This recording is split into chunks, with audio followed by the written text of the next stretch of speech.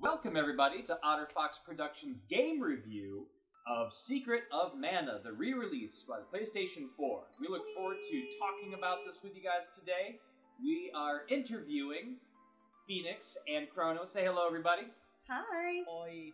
Great. And geoOtter, I have personally never played this game before, so I'm going to take the control and realm of interviewer as we ask some really fundamental questions about what we can expect for this new game from veterans and fans of Secret of Mana. So, we're going to ask 7 different questions about the game. We're going to talk about the graphics, we're going to talk about the controls, we're going to talk about the level of difficulty, we're going to talk about music and sounds, we're going to talk about acting and voice acting, we're going to talk about the old game versus the new game, and we're going to ask why play Secret of Mana. So, without further ado, Chrono, Phoenix, you guys ready to answer some hard questions about the Secret of Mana? I'm never ready to answer a hard question, but okay. I think I'm gonna curl up and lick my paws. Alright, so let's get started. We're going to first mention the most obvious difference between the new and the old games, graphics. So, the first thing that you see is the difference in how it looks. So, what do you see being the primary difference in graphics from the original game to the gameplay footage on the release trailer? the trailer, it is what it is. I mean, it's only about a minute long.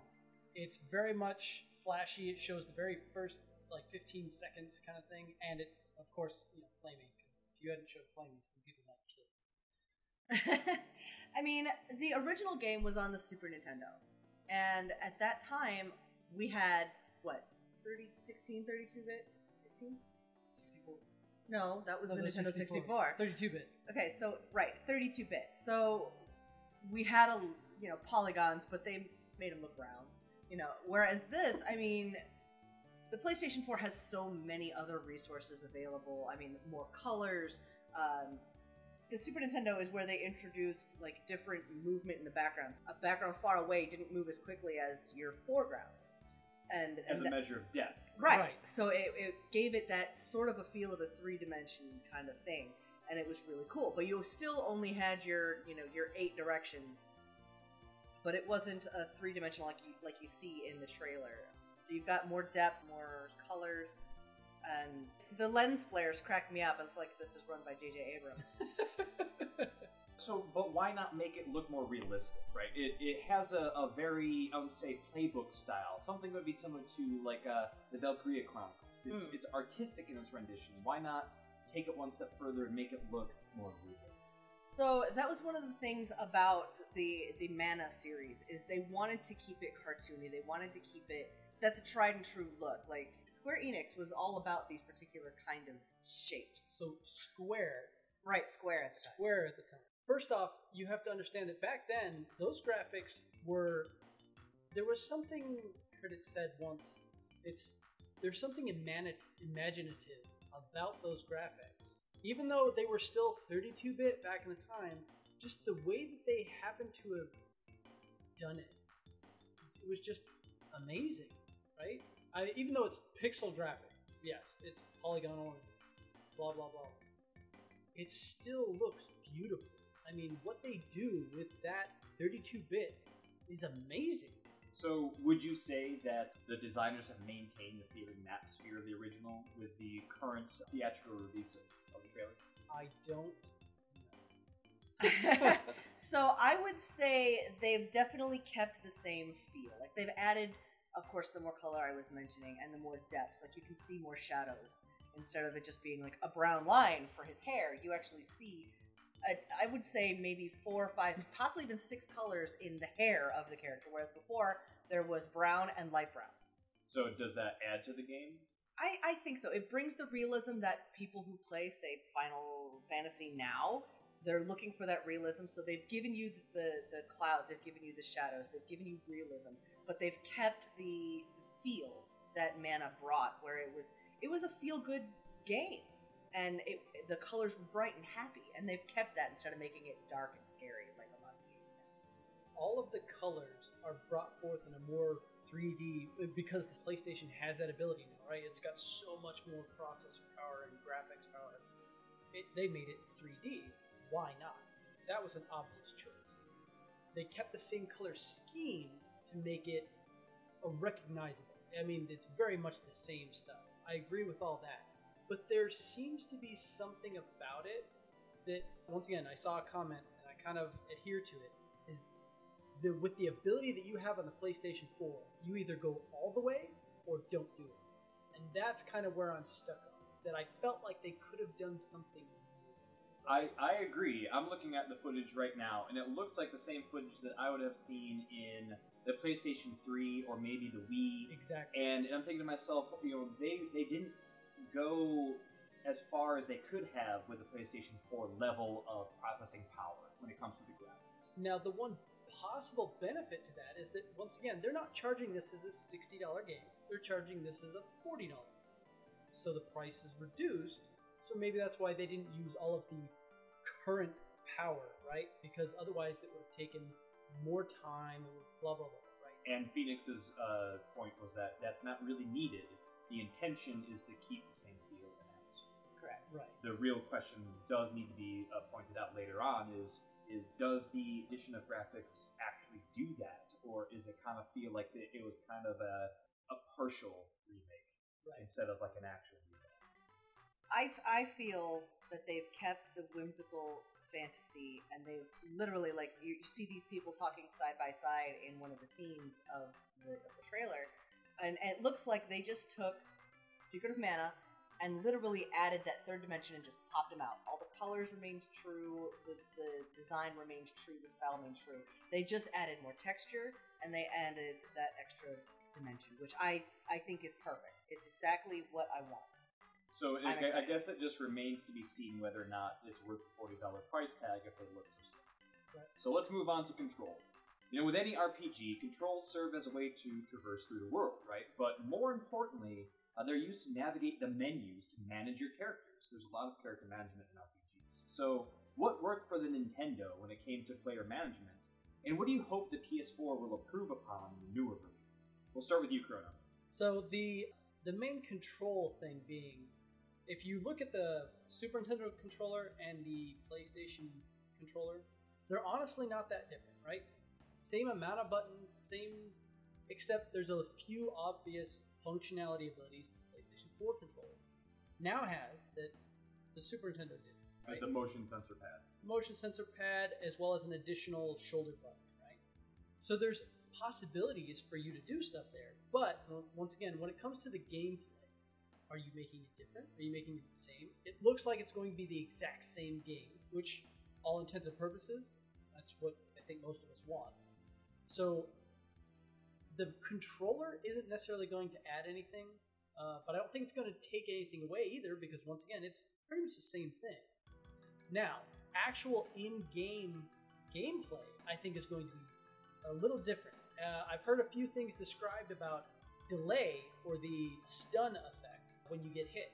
When that happens, it was about 3 seconds, from my understanding, on the Super Nintendo, whereas I've heard it said that on the PlayStation 4, it's only going to be like half that time frame. Now, the reason that's a huge matter is that because in the old game, some people complained that they could be stun-locked, and that added a unfair difficulty level to the game that obviously a lot of people don't like.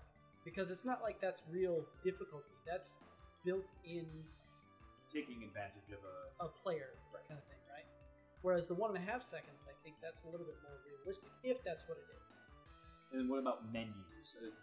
Were you usually plagued by a lot of menus and menus within menus? And do you think they're going to make any adjustments on that? So yes, be it you're looking for an item, or you're trying to equip, or you're even trying to tell your AI components, because not everybody had 3 friends to play with, how to work. Are you going to defend? Are you going to attack? There was menus inside of menus inside of menus, and you get used to it, and it does speed up. But it was kind of annoying when you first start playing. I'm hoping with the like Chrono mentioned, the additional buttons. I'm hoping that they make like hotkeys. So if you're gonna eat a candy, is that one of your shoulder buttons or a different button on the controller? So I'm hoping that's what they're gonna do. The extra buttons could be like hotkeys to the other characters, and that would make things a lot easier for that one-player game. Well, we look forward to seeing how they adjust their control settings, because fundamentally, that's one of the best ways to determine if a game's worth playing, is if you can handle the controls and the menu system. So let's move on to the difficulty. Chrono had mentioned it before. It's really difficult to fairly compare difficulty level from an older game on an older console than a modern game, for a variety of reasons. However, since this will be a remake of an older game, as a veteran of this game, what are you looking for in terms of difficulty and the changes in difficulty? Let's start with Phoenix this one. So for me, the difficulty was, like I said just a moment ago, it was the AI. And trying to get them to cast specific spells at specific times. So that sounds like a management issue and not necessarily a difficulty issue. Right, but when you're playing a game that doesn't wait for you, management is a difficulty. Do you believe that's considered one of those unfair difficulties, like the stun? At the end of the game, yes. Early on, when the enemies aren't quite so difficult, not so much. It's just an annoyance. Do you think that one of the primary focuses of the PS4 remake should be to mitigate that, I would say, thing that makes it an annoyance? Yes. They have the chance now to address the things that people rage about in this game. They've had the ability to fix it for 30 years now? I don't even want to say. And it just, I pray and pray and hope that they decide to fix those particular things. They made me rage so many times. I told you, AI, not to run in and smash things because you are a caster. Why are you running in and smashing things? And I raged so many times I had to stop playing the game at times because I was so angry. So, that being said, I think, so difficulty being the question, right? Honestly, I don't think a lot of people play this game for difficulty per se. It's more just, it's one of the more enjoyments that you can get out of the game, right? It's the storyline, the interactivity. So difficulty, I don't think is necessarily on the forefront of a lot of people's minds. People aren't playing this to play Dead Souls, right? I mean, if they want difficulty, they'll go play Dead Souls. This is, they're looking for the enjoyment of it, right? So I don't think they're going to look for an improvement. So hopefully there won't be an improvement, but hopefully it won't make things too easy either. The way it was is, I think, the way it needs to be. Okay. So, focusing on difficulty levels, it comes down to the difference between difficulty because enemies have higher hit points versus the difficulty such as in the finesse of managing your characters, which some people would claim would be an annoyance instead of actual difficulty in game versus, the flash and awe of, hitting an enemy for 127,000 points of damage and moving their bar a quarter of an inch, right? So you got to think about difficulty in that regard. And what it sounds like, the difficulty of the game was good at the time when it was created, but we're looking for ways to make the menu management and the actual movement simpler and more fluid to make the game not necessarily less difficult, but easier to play and more manageable. Exactly. So, Secret of Mana has always been one of those games. It's really just an adventure. And when you, Geo, swing a sword and you hit somebody, you don't believe that you've done 57,000 million damage to them. You might have done 20, right? You're a person who just picked up a sword. There's no way you're going to do that much damage. If you're looking to do hundreds of thousands of millions of damage, you play Disgaea. That game is ridiculous and just throws numbers at you. This, you do like 12. I think at one point I did 700 damage with a spell. I think the max damage on it is 990. Yeah, it doesn't go crazy. I honestly, I hope that they don't do the, what's the word I want to use here? The wow factor. I hope they don't go, oh, now you can do 50 million damage. It's just, those are numbers that we don't need. So if you look at the, if you watch some of the pre-gameplay, the first boss and the first few enemies, he's dealing pretty much the exact same amount of damage. He has the exact same amount of life as it did in the other. So it looks like it's going to stay. Right, so speaking of watching the footage, we'll move on to music and sounds. So, Chrono, what are the differences in the soundtrack and game sounds that you've heard so far? And do you think these differences are going to help or hurt the remake?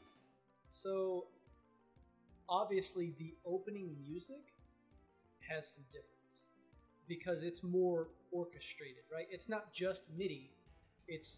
There's almost like there's an orchestra there, right? Which there might be. I wouldn't be surprised, considering what Square has. Honestly, I hope this is another area where I hope they don't really change anything. If they put a orchestra behind it, great, but leave everything pretty much the way it was. So then that has to beg the question: is then if you liked it exactly the way it was, then why bother getting the new game if it doesn't have changes in the sound, changes in the music? If you want it to be exactly the same versus... So the music is one of those areas where Square has done music great since time immemorial.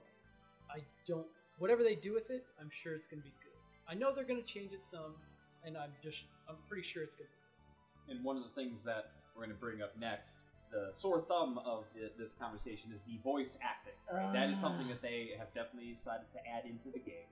A lot of older games leaned on text as a way to convey dialogue in game, instead of relying on paying for voice acting. How will the use of voice acting affect the ability of games? I am not the person to ask this question to. So, usually I really enjoy voice acting because it helps me keep a person separated from, voices in my head. All of the voices in my head. No, like, say this, Porky guy that you meet up with, I always pictured him as to be, kind of a jerk face sound. He might actually be just like, oh, you're just, a person in my town that I don't like, Voice actors can really mess it up because now because this is an old game, I already have designed voices for each of these people. I don't want to, if anybody's actually listened to the trailer, what's this sword doing here? I can guarantee you that is not how I envisioned the main character to sound. And I already don't like it, and I'm hoping that there will be an option to turn it off. So what do you think the use of voice acting serves for this game? So it's supposed to serve as a way to speed up how the game is played. Voice acting makes it so they don't have to do the text, so people don't have to read. So it keeps the play time roughly the same from user to user. Because if the game tells you the story, you don't have to worry about the fast readers or the slow readers. I can guarantee you, people who have played the game before... What? Chrono. If Chrono has played a game before and I have never seen it before, I rely on reading what's going on the screen, and he is a born button masher. He will smash that button as soon as text hits the screen, and then I'm screwed. I don't know what's going on. You're the worst. And just because I read fast. You weren't reading it, you're like, oh, I remember this part, spam. That too, but... So now it begs the question of, can you skip scenes? And is that a thing that needs to exist in the game? Or so I'm pretty sure they built that in. It's very much a... what do you want to say? It's the way games are created.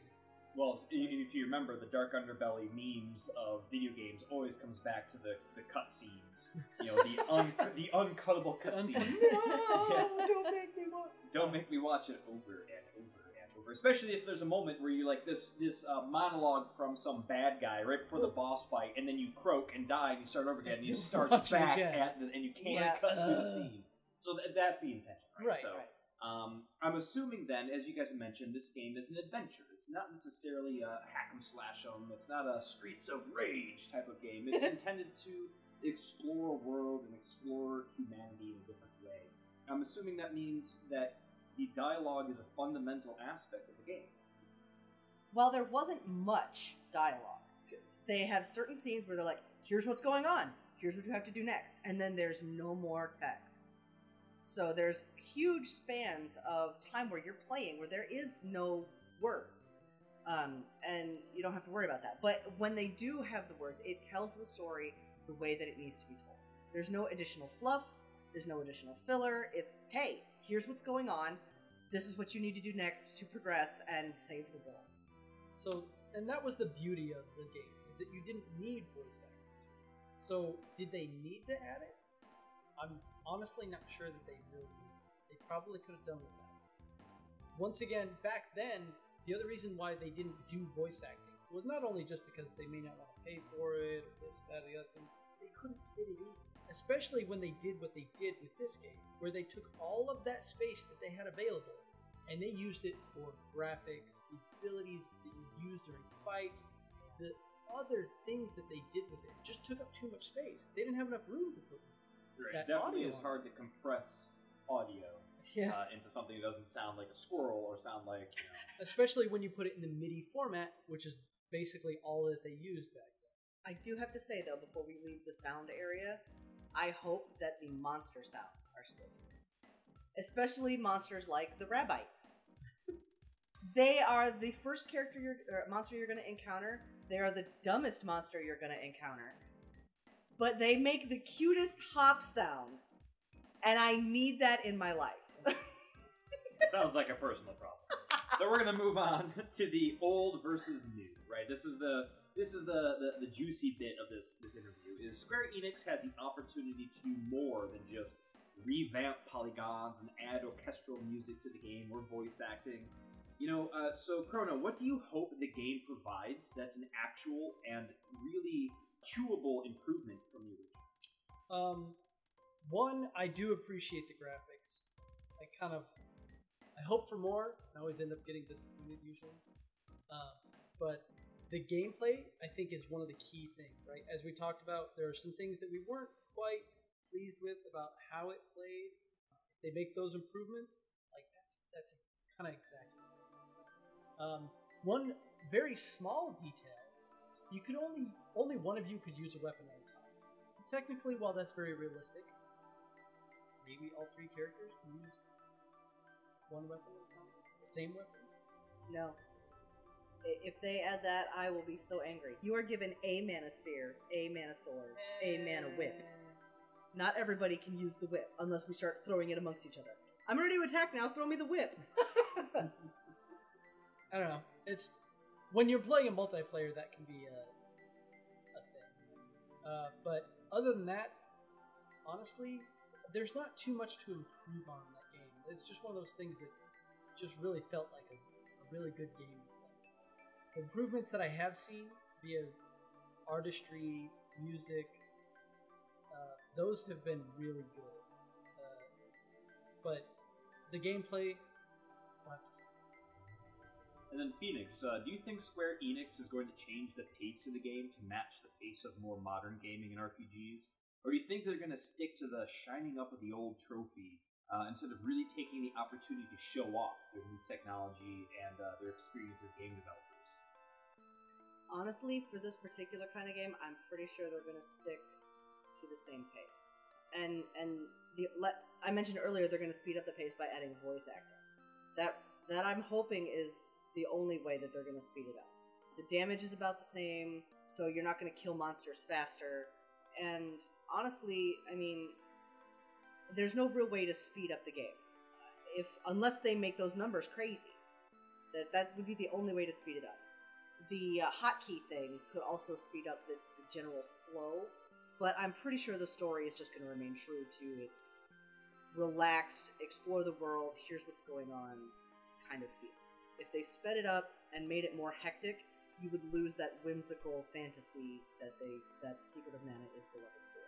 Which could also make some players not like it, but I think that's do you go for that, or do you not? That's what you play Madden for. You want crazy hectic, you play Madden.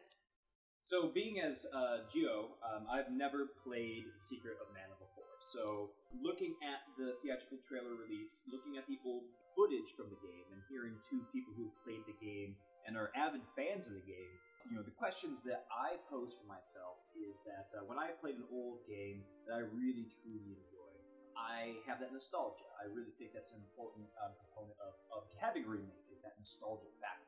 But also, for me, I think about budget, I think about fiscally, is it worth just buying the same game over again on a platform I can play now versus an older platform that takes a converter to plug into the TV. So what it really comes down to is I am looking for that evolution of gameplay. I am looking for, okay, so you have a wonderful gem. It's a really, really nice game. It's been remarked as one of the best RPGs of its time. on several occasions. That's not a quote by me. It's a quote by other people who have been reviewing games for a long time. I would be looking for an increase in pace. I would be looking for smoother controls. I would be looking for a simpler and easier to navigate, not necessarily less complex menu system. I'm looking for things that actually curtail the game to make it updated with the pace of mainstream gaming today. If you're going to remake a game from the exact same way and only marginally increase the graphics, only marginally change the sounds, add in voice acting, which may or may not even be a fundamental component of the game, it doesn't seem worthwhile. So, a posed question to the two of you is, why play? Why should you pick up the game Secret of Mana coming out in the next week? So if you haven't ever played it before, I would say pick it up just because it's a great game. It's worthwhile. Especially only $40. I think it'll be worthwhile. So once again, it seems to be rare these days that you get a game that actually costs what you pay for it, kind of thing. How many hours do you expect to get out of it? All that kind of thing, right? This is a game, first off, multiplayer ability, right? They've stated many times that it is going to have that capability included with it. But it doesn't even have to always be multiplayer. Say you're going through the game, middle of the game, somebody else is like, hey, you got that game. Hey, I want to play with you. Great. Pick up the controller, start playing. It's not like you have to start from the beginning. They can pick up at any point in time and start playing. And you don't always have to have them with you when you go to play again, because the AI will. For me, it appeals to my desire of RPG and getting better at something. RPGs, typically they're like, oh, gain some experience and level up. This game does not have that feature. Your character is always a flat level character. You level up your weapon skills. You get better with your weapons. And that's how you make your character get better. There is, of course, armor and things that you would change to get more defensive, but Geo will always be Geo. If you give him the level 1 weapon, he's come back to level 1. So it reminds me of Dark Cloud. As the Dark Cloud 2, the character has a weapon that fires a ranged object, such as a gun, and a wrench, which can be upgraded into different things. And these weapons are the conduits of which you deal damage. The main character himself doesn't actually improve, besides maybe when he's having extra hit points, because his weapon provides that for him, as an example.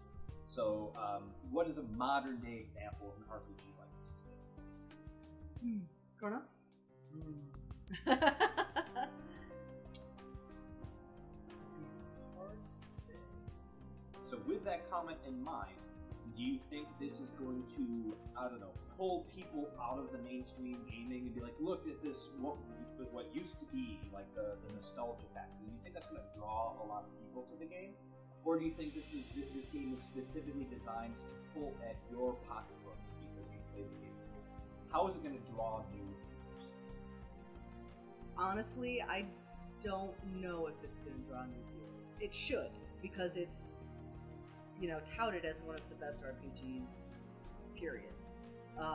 And it really should, but I'm thinking that this is going to unfortunately be one of those lost gems, because people nowadays, they want super fast-paced, hectic games, and unless you're in a boss fight, this game doesn't get very hectic. It's very tactical. Well, there is a lot of mainstream gamers that play that way. I honestly think that there's going to be a decent amount of people to pick up this game and they play it and they're going to love it. Will it be enough to make it, number 1 game on the top 10 list? No, probably not. I'm pretty sure Sony will get their money back, or Square will get their money back. Whoever's get the most out of this. They're going to get their money back enough to make it worthwhile, just because it is that much of a beloved. I mean, it's almost like Mario, right? Like, people love the Secret of Mana series. Not just Secret of Mana, right?